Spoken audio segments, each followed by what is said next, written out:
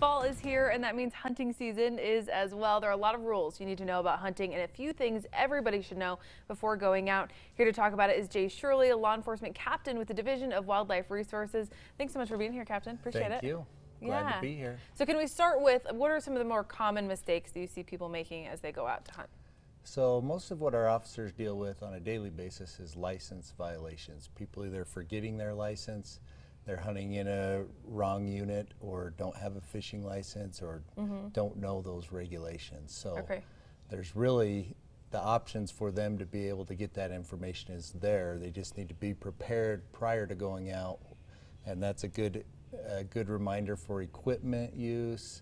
I mean, the weather's going to change. We've got our muzzleloader deer hunt going, and people need to be prepared before they go out. Make sure they have the proper permits, licenses, know the hunting boundaries, those kind of problems. Got it. Okay. I was reading an article. It sounds like there's also an issue just making sure that people are shooting the correct number of animals.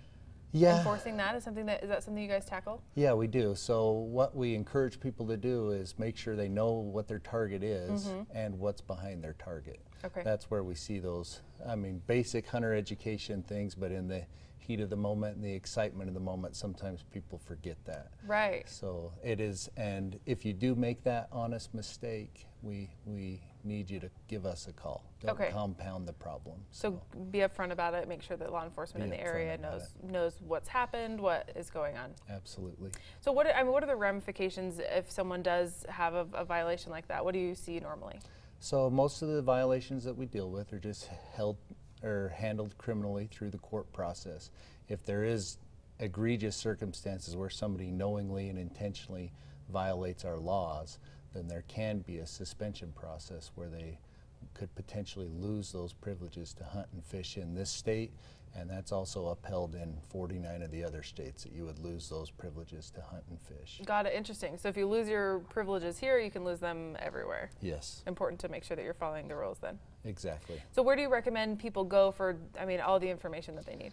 So our website, wildlife.utah.gov, has great information. All of your guidebooks have the information that you need. They're online. You can also download the DWR app, and you can access the information there. You can also download your licenses on that app. That's a good way to not forget them. So, and then if you do see a violation or have that circumstance come up, you can call our UTIP hotline. UTIP hotline. Yes. Okay, perfect. Captain Jay Shirley, thanks so much for being here this morning. As always, you can find that information as well online, abc4.com/GMU. Brian.